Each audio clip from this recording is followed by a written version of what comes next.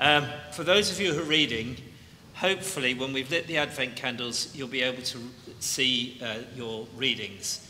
If you don't, I have a torch, or you might want to bring your phone with you and put the light on. Other than that, I think everything should flow reasonably straightforwardly. We sing the carols standing, and we sit for the readings and the prayers and the talk. Or you can kneel for the prayers if you wish.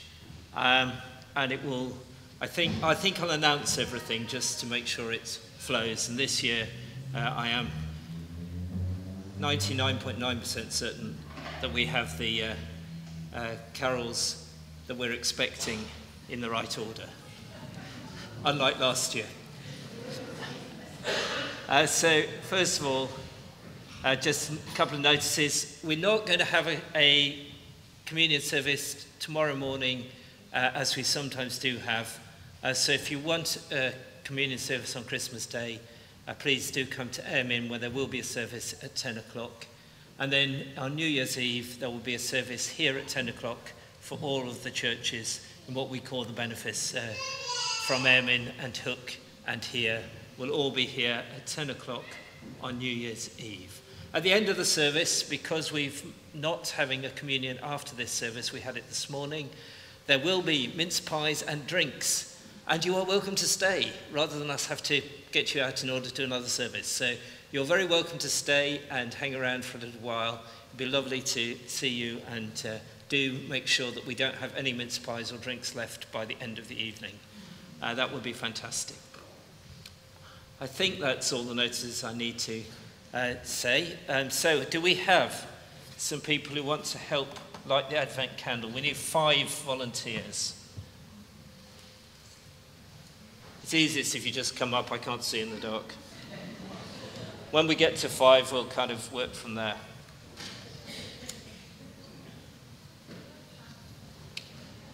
We've definitely got one at the front.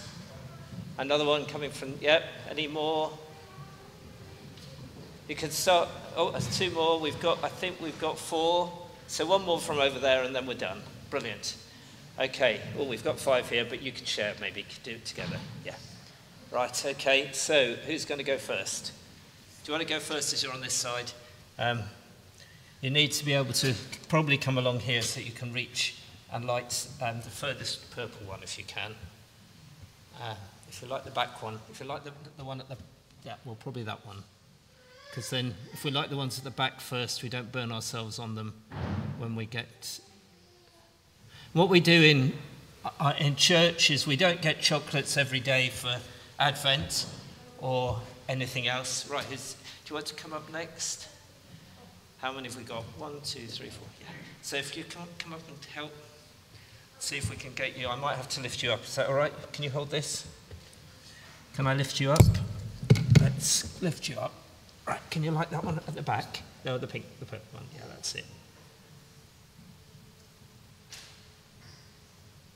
Thank you very much. Right, next person. Brilliant. I think you can reach, can't you? If you like the white one.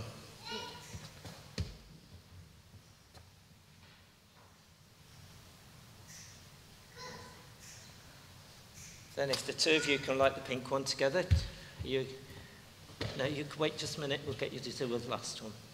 You're going to do it together? Are you going to lift her up, or shall I lift her up?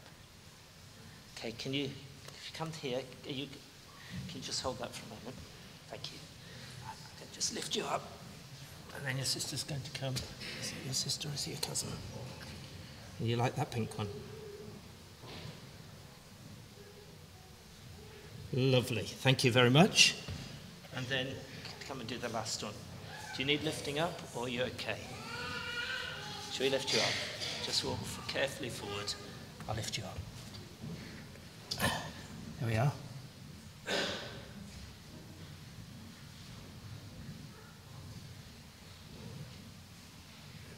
Okay, brilliant. And you get to blow that out as well. Blow this one out. Do you want to blow it out? Brilliant, thank you very much. Right, well, I think they did a fantastic job. It's quite difficult lighting candles like that. So we're going to just have a prayer at the lighting of the Advent candles. God of all our lives, you call each of us to play a part in your story and purposes for the world. May you ignite in us the courage and humility of Mary and Joseph, that we may shine your light into the lives of others and draw them to the Christmas story where hope is born and all are loved. In Jesus' name, amen.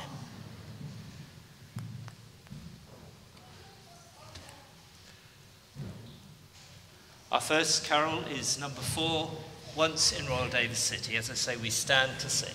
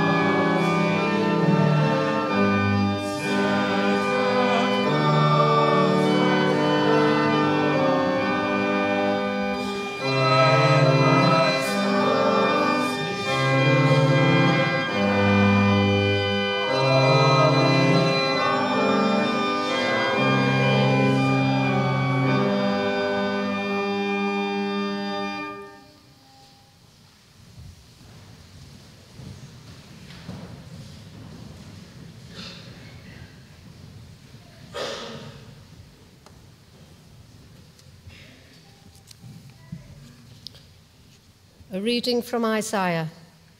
The King of Peace is coming. Out of the stump of David's family will grow a shoot, yes, a new branch bearing fruit from the old root.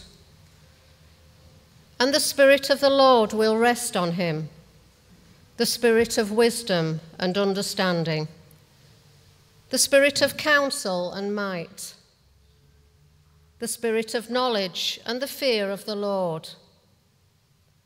He will delight in obeying the Lord. He will not judge by appearance, nor make a decision based on hearsay. He will give justice to the poor and make fair decisions for the exploited. The earth will shake at the force of his word, and one breath from his mouth will destroy the wicked. He will wear righteousness like a belt, and truth like an undergarment. In that day, the wolf and the lamb will live together. The leopard will lie down with the baby goat. The calf and the yearling will be safe with the lion, and a little child will lead them all. The cow will graze near the bear. The cub and the calf will lie down together. The lion will eat hay like a cow. The baby will play safely near the hole of a cobra. Yes, a little child will put its hand in a nest of deadly snakes without harm. Nothing will hurt or destroy in all my holy mountain. For as the waters fill the sea, so the earth will be filled with people who know the Lord. This is the word of the Lord.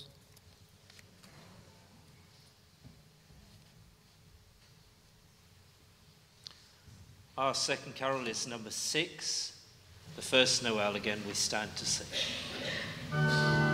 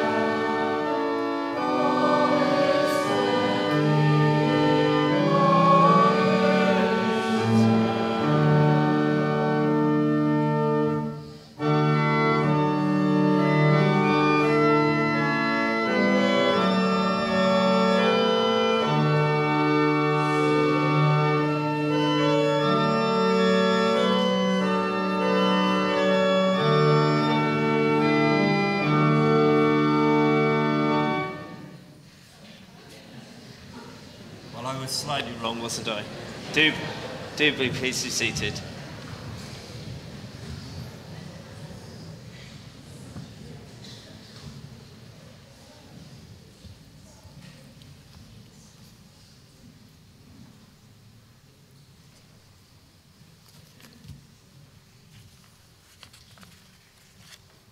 I can't see with the candles.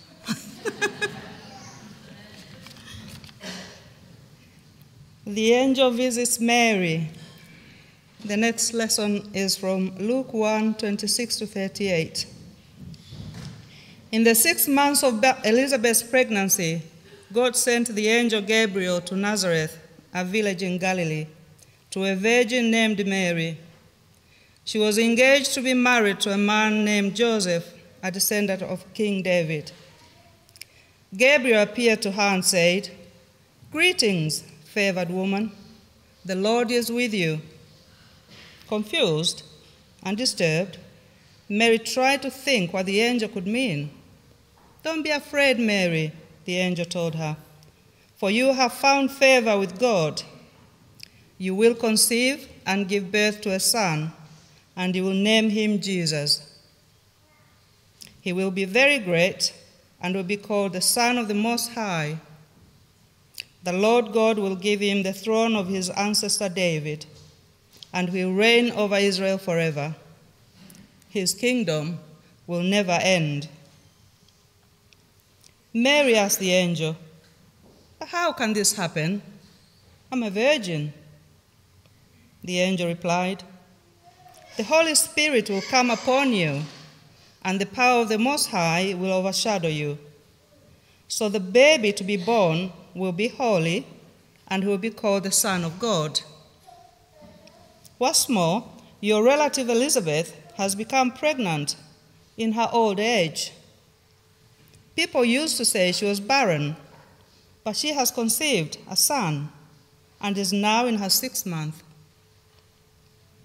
For the word of God will never fail."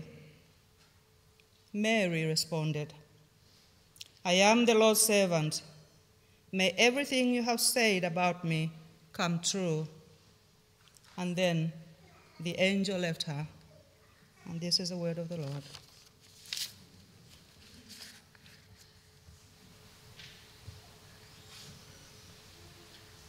Our next carol is number 7, "Away in a Manger."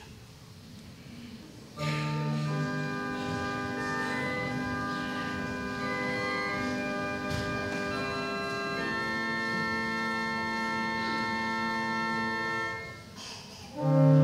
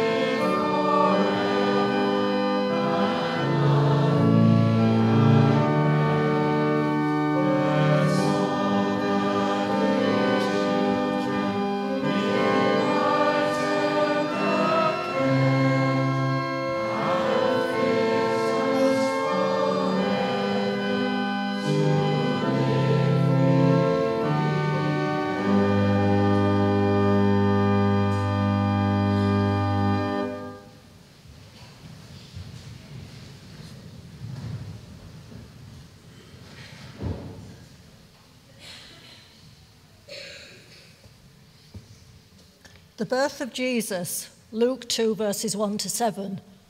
At that time, the Roman Emperor Augustus decreed that a census should be taken throughout the Roman Empire. This was the first census taken when Quirinius was a governor of Syria. All returned to their own ancestral towns to register for this census. And because Joseph was a descendant of King David, he had to go to Bethlehem in Judea, David's ancient home. He travelled there from the village of Nazareth in Galilee. He took with him Mary, to whom he was engaged, who was now expecting a child.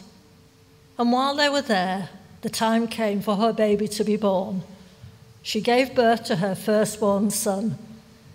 She wrapped him snugly in strips of cloth and laid him in a manger, because there was no lodging available for them. This is the word of the Lord.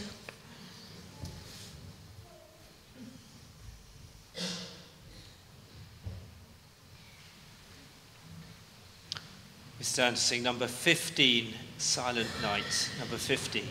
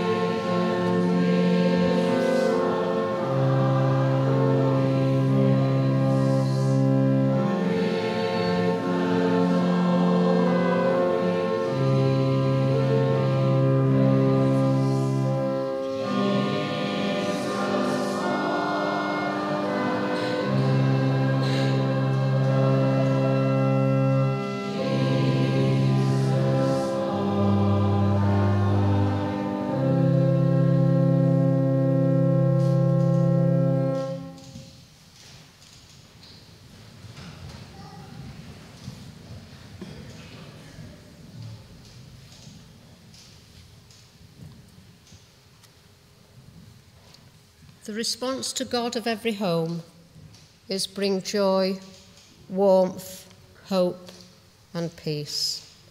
Let us pray. As we think of Mary, we pray for all mothers today, for those for whom motherhood has brought joy, for those who have struggled with the responsibility, for those whose children are ill, for those who have been separated from those they gave birth to. And we pray too for those women who have no children. God of every home, bring joy, warmth, hope, and peace. Remembering Joseph, we pray for all fathers, those struggling to provide for their children, those rejoicing as they watch their children grow up, for any that are separated from their children, and any men who have no children. God of every home, bring joy, warmth, hope, and peace. We pray for all those newly born, as they develop and discover and learn, and they grow into little people. We pray especially for any in danger of any sort. God of every home, bring joy, warmth, hope, and peace. And we pray for our families. We pray for our homes, that they may be filled with all that life can bring. God of every home, bring joy, warmth, hope, and peace. Through Jesus' love we pray. Amen.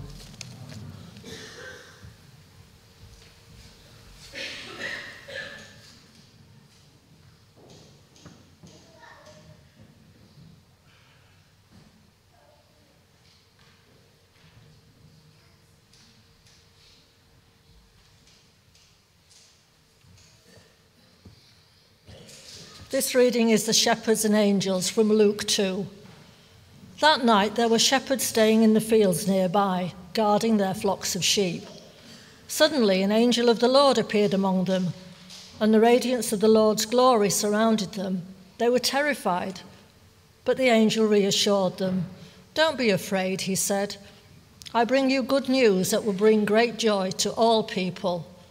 The Saviour, yes, the Messiah, the Lord, has been born today in Bethlehem, the city of David. And you will recognize him by this sign. You will find a baby wrapped snugly in strips of cloth, lying in a manger." Suddenly the angel was joined by a vast host of others, the armies of heaven, praising God and saying, "Glory to God in highest heaven, and peace on earth to those with whom God is pleased." When the angels had returned to heaven, the shepherds said to each other, "Let's go to Bethlehem. Let's see this thing that has happened, which the Lord has told us about." They hurried to the village and found Mary and Joseph, and there was the baby lying in the manger. After seeing him, the shepherds told everyone what had happened and what the angel had said to them about this child. All who heard the shepherd's story were astonished. But Mary kept all these things in her heart and thought about them often.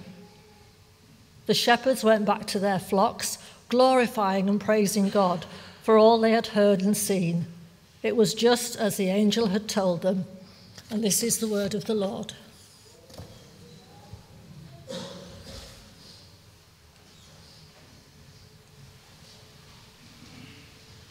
We stand to sing number 10, our Shepherd's Watch, number 10.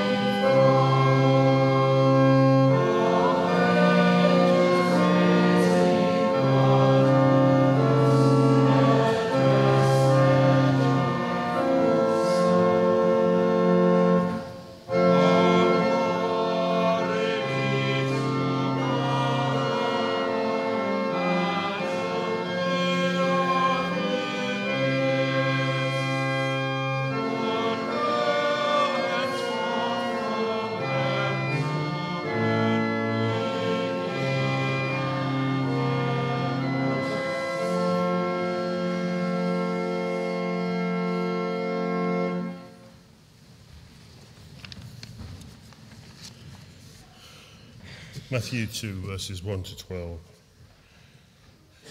Jesus was born in Bethlehem in Judea during the reign of King Herod.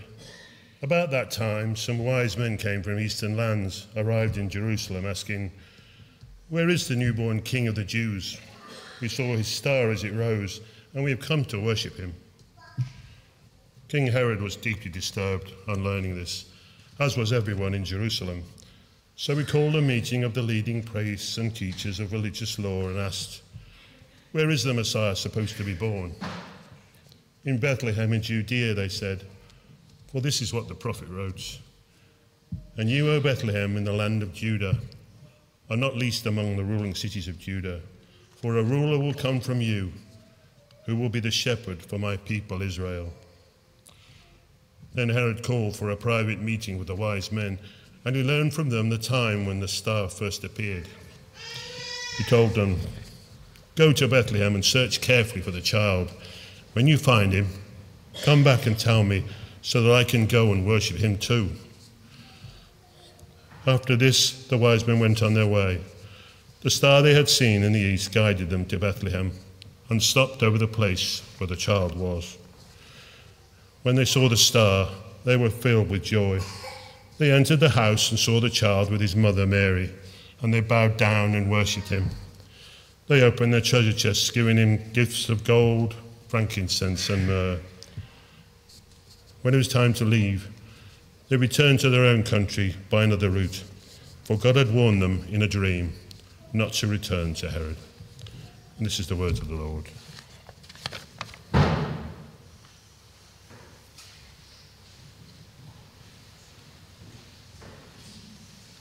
We stand to sing carol number 26. We Three Kings of Orient are number 26. Amen.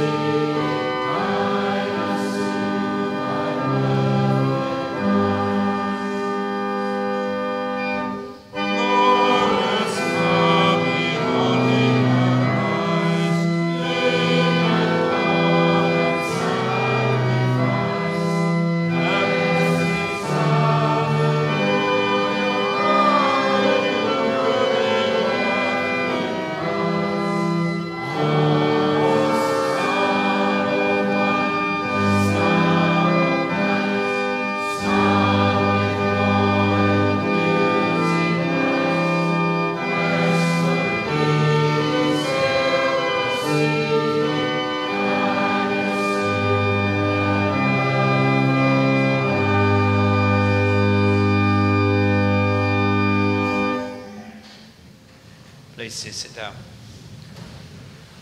Let's just pray. Dear Lord, we ask that as we think about this story of your birth, so it may help us to live our lives well, in Jesus' name. Amen.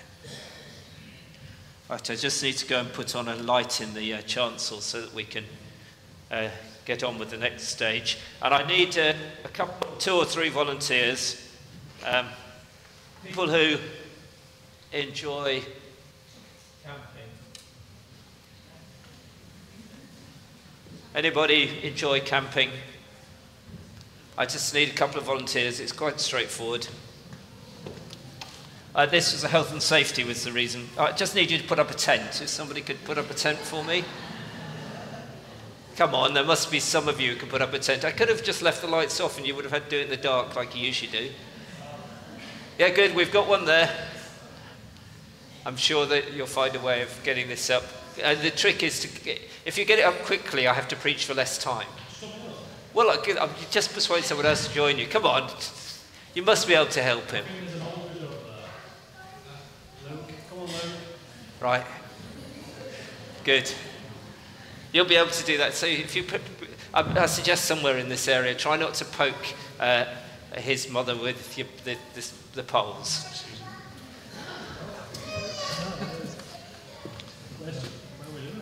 I don't know, somewhere there. Right, okay. So the next question is,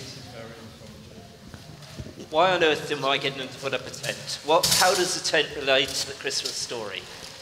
Anybody give me any reasons? Go on, just shout something out. There must be a reason that you can think of why a tent relates to the Christmas story. Shelter. Yeah, it's a bit like the shelter that Mary and Joseph ended up in. Was a temporary place to live. What else is in the Christmas story that might involve tents? Just sing about. Yeah. Didn't they? And they travelled, they were kind of Bedouins, so they probably travelled with tents in order to do their journey. And what happens to Jesus after the wise men have been and Mary and Joseph? Does anyone know? We haven't listened to that bit of the story, but does anybody know what happens to the story then? They go on the run, don't they? They go to Egypt as refugees, and they end up probably in tents as refugees, don't they? And so there's lots of reasons why putting up a tent. You need to be quicker or I'll end up preaching for hours. There's lots of reasons why you might want a tent or why tents might be relevant. Because of that temporary shelter, that reality that God comes to earth in a way that engages with us in the temporary passing bits of life and meets with us and meets us in places where we're not expecting and sometimes we're not wanting to be, as Joseph and Mary. They didn't want to be in Bethlehem. They'd rather been back in Nazareth, wouldn't they? But they were forced to go to Bethlehem.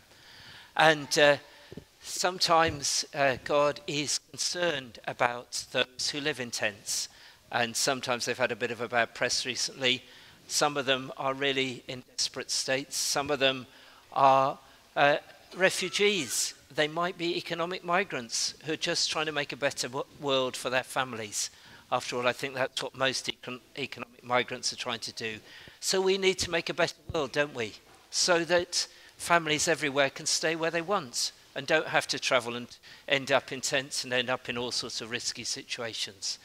And God comes to engage with us and to make our world a better place. And he engages with us to help us and to meet with us. And sometimes, like the Bedouin, their tents were fantastic. Sometimes if you go into those or see pictures of those tents, which the really rich travellers would live in, the insides are fantastic. They're wonderful spaces. And God can come and make our worlds a wonderful space. Hey, well done.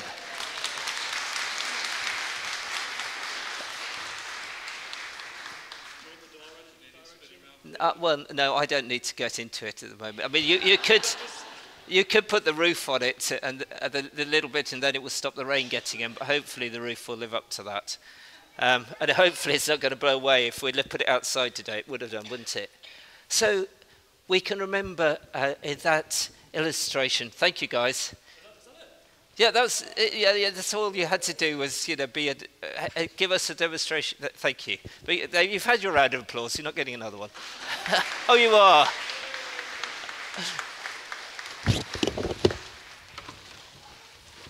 There you are. Put the door to the front, and then no end of chaos will happen at the end of the service with children playing in it, won't there? But also God involves in our play in all sorts of ways. And we remember that. We remember particularly any who are struggling, who are in need and are for some reason away from their homes this Christmas in a way they don't want to be. Just as Jesus was in the story, and just as he wants to meet with us. One of the other things I did say in the other places was that one of the good things about a tent is that you can come to anywhere, and God can come to anybody's house and stay in the garden. Well, he can come inside, can't he, hopefully? And that's another picture that we can take away with us, that God is there for us, to be with us in our situation.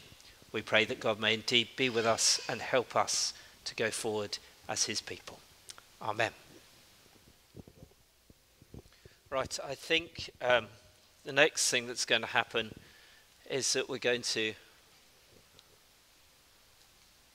light the Christingles. Now, there's very important things to tell you about with Christingles. You've probably got this down to a T by now because you've done it for so many years. But anyhow, I will repeat the safety advice. Well, there's two bits of safety advice. One is don't light the hair of the person in front of you or their clothes. The second is when you light a Christingle, you tip the Christingle over to the side like that. And then you keep the one that's lit upright. Don't tip it over again, otherwise the wax will drop on something.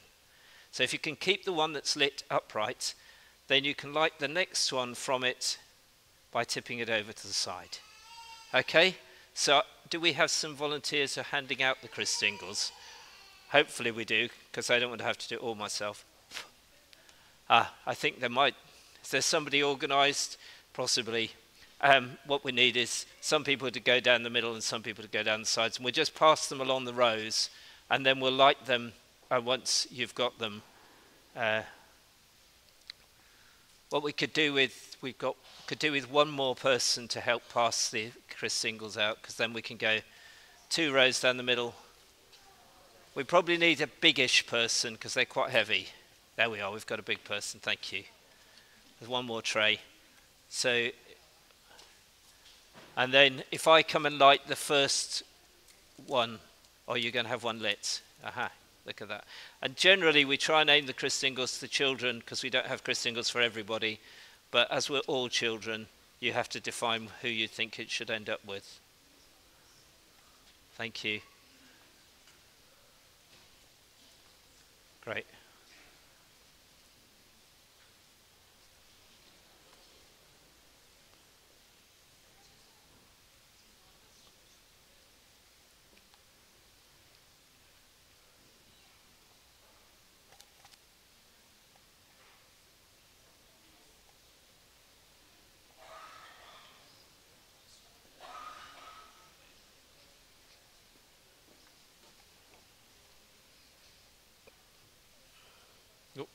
Mine has gone out.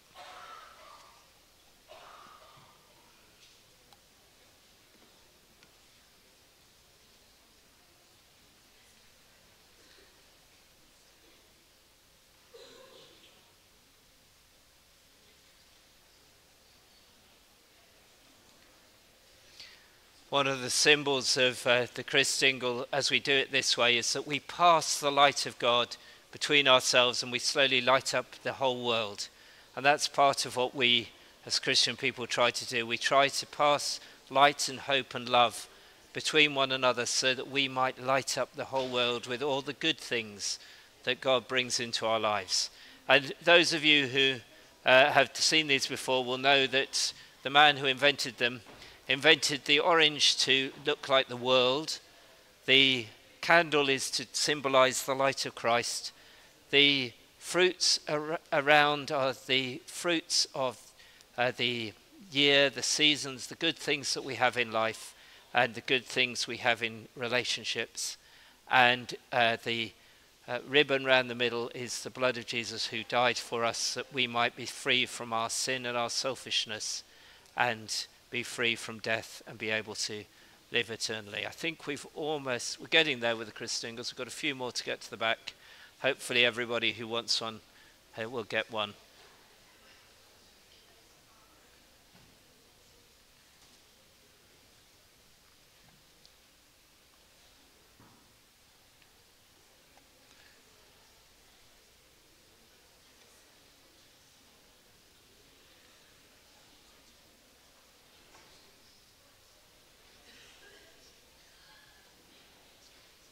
If you wanted a Christingle and you haven't got one, there are 1 or 2 spares there, so raise your hand and we'll get them to you as we go forward. We're going to stay seated. I don't know why we chose this song to stay seated to, but there you are. It's safer, I think, if we stay seated whilst we sing Ding Dong Merrily on High.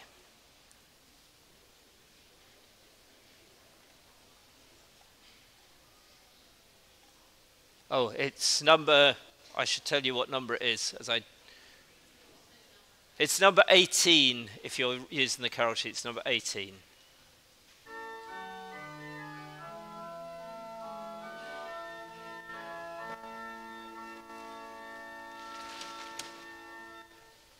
Ding dong, merrily.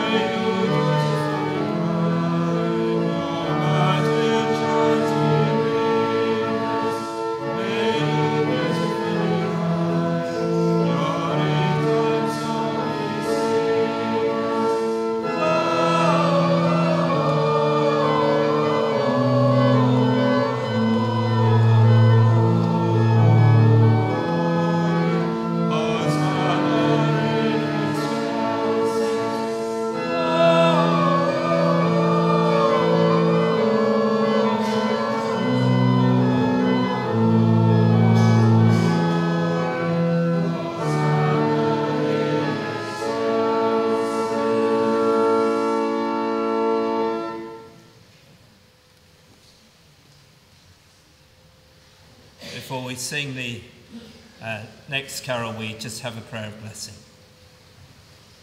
Dear Lord, we ask that we may have the humility of Mary and Joseph, the joy of the shepherds, the wisdom of the wise men, and that you will bless our homes and families this Christmas, and that we may bring light and hope and love to all those we know and all those we meet. In Jesus' name, amen. May the blessing of God Almighty, the Father, the Son, and the Holy Spirit be upon you and remain with you now and always. Amen.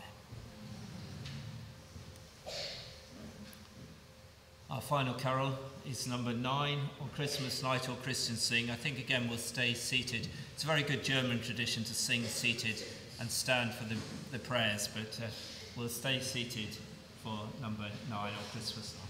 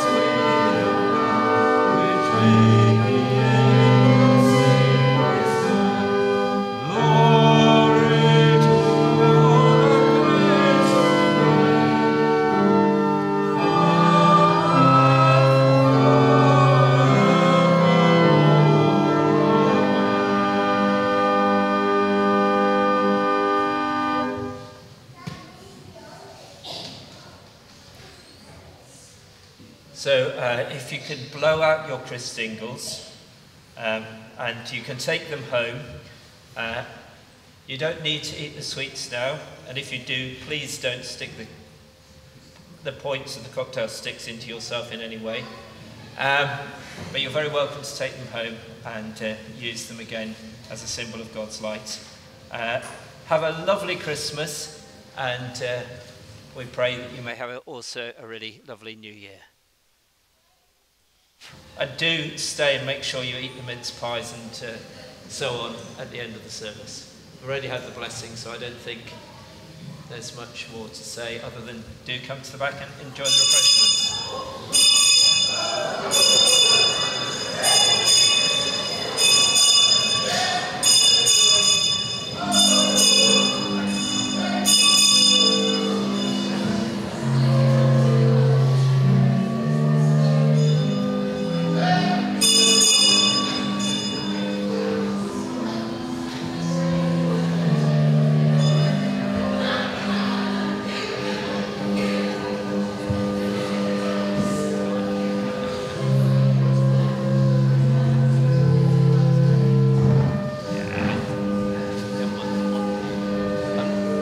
If I'd had